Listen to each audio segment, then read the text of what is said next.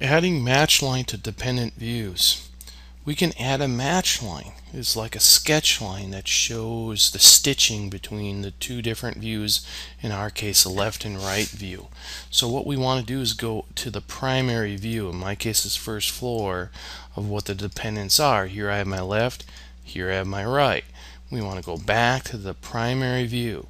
Once we're in our primary view, we want to come down to our view control bar, and I want to click on Show Crop Region. I click on Show Crop Region, it shows me the crop lines. I can see here the crop lines for the right side, and I can see here the crop lines for the left side. What I want to do is draw a line down the center here. To do so, we want to go up to our Sheet Composition in our View tab. So we go to our View tab, we go to Sheet Composition. In the composition, we go up to Match Line. We click on Match Line, and we come down in here, and we're ready to draw a line.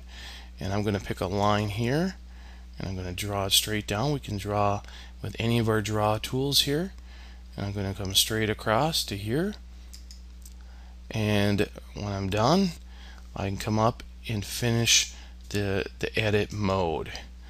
When I finish the edit mode, I now have my match line in both my views. So it shows me my match line on the left, it shows me my match line on the right. And I can also go back to my first floor, and I can pick on my match line. You can see I have match line, and I can constrain it.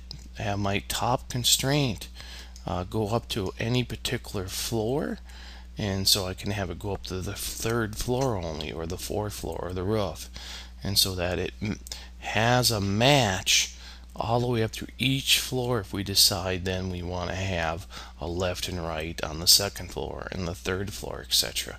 We only have to put in one match line if we do this, or we could leave it unlimited, which is what it is by default. So match lines allow us to have a graphical representation of what's being split in two, of, let's say, where the stitch line is between the two different dependent views.